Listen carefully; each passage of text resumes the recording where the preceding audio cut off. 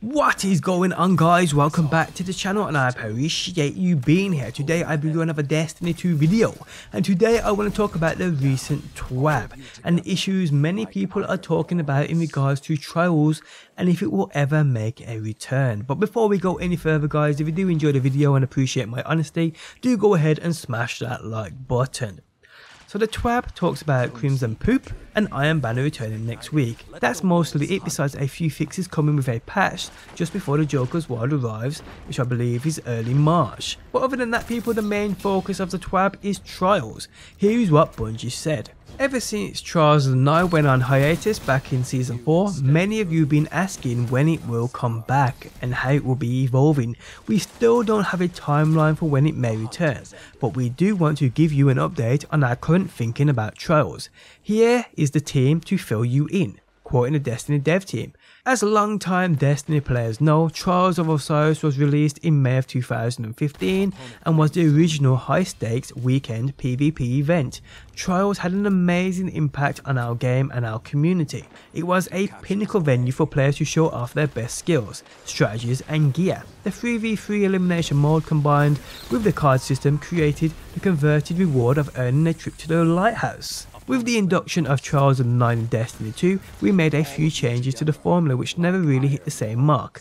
We were unhappy with its role in the ecosystem. The new activity wasn't achieving the goal of bringing the community together every weekend. Both Destiny and the online PvP scene has evolved since 2015, so we don't believe that bringing back the 2015 version of Trials of Osiris would accomplish what our goals are today.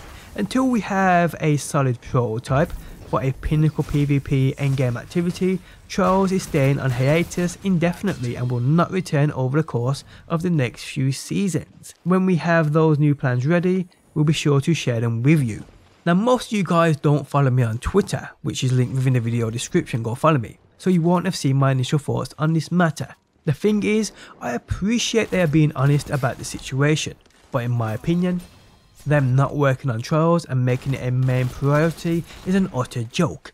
Okay, so Trials in Destiny 1 I wasn't even a massive fan of, but it brought so much more to the game in terms of bringing people together. Whether it was through playing together and grinding to get to that lighthouse and get that beautiful lighthouse loot, or even chilling in your favourite PvP player stream and having a chat with fellow Guardians.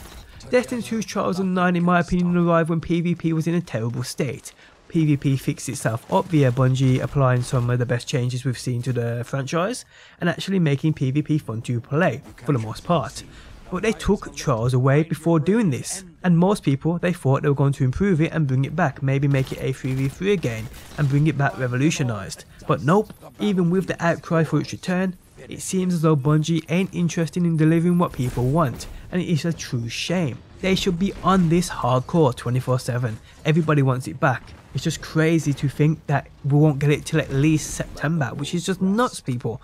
And what's happening at the moment is many of game developers out there are dropping new ways, fun ways for us to play together, while it seems Bungie are stuck in some kind of cloudy bubble, not really fussed about the content they put out. Crimson Days is an utter joke now. Iron Banner is Iron Banner, and I have a feeling Joker's World will be so Gambit based, which most people don't really enjoy nowadays.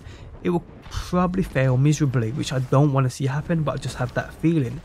So with Trials not coming until at least September, like I said, I don't know how Destiny is going to survive. I just don't feel there's much there anymore. Now, I know things are going down with Activision and Bungie, and I'm certain it's affecting and will continue to affect the game for many more moments. I just hope that when Activision is out of the picture altogether, we get what we all want, and that is a proper Destiny game. Now, I say this from the bottom of my heart, Destiny is or was everything for me and my channel. Seeing it in such a sad state isn't something I enjoy, even though in the past I have hated on the game and the choices Bungie have made, but it comes out of love for the franchise. But with so many other games coming like Anthem, Apex being here and taking the world by storm, I honestly feel Bungie are sitting there thinking there's no point in dropping anything big while other big names are dropping, which will no doubt take from our community and affect our pockets. Which is true to a degree, but they should be in competition with these said games. they shouldn't be allowing these other game developers to swallow up their own community, because what it does is, it does nothing but lead people away, making it harder and harder for them to get the original fan base back. So the less content they put out while these new games are coming, and new games people are hyped for, the more they push these people towards these new games, which ultimately makes it harder for them to initiate a new relationship with these said people, because once a lot of people move on, they won't come back. I mean, yes, Destiny's got its hardcore fan base, which will probably never go anywhere, but it isn't just about a hardcore fan base. Bungie should be in competition with these new games. There's no two which ways about it. I just truly hope something sparks very soon for the game. If it isn't within the Joker's world, then something sooner rather than later has to be done.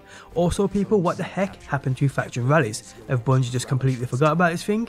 Yep, I have no idea either. But that's a whole new story for a whole new video. But on that note guys, we have come to the end of the video. This is just my personal opinion on us not getting Charles and 9 back. Let me know your opinion on this down below within that comment section. Also guys, I do apologise about my voice. I am flued up and it's absolutely killing me. But hey, on that note, we've come to the end. I hope you guys enjoyed the video. If you did, leaving a like really does help out. And hopefully guys, I will see you on that next one.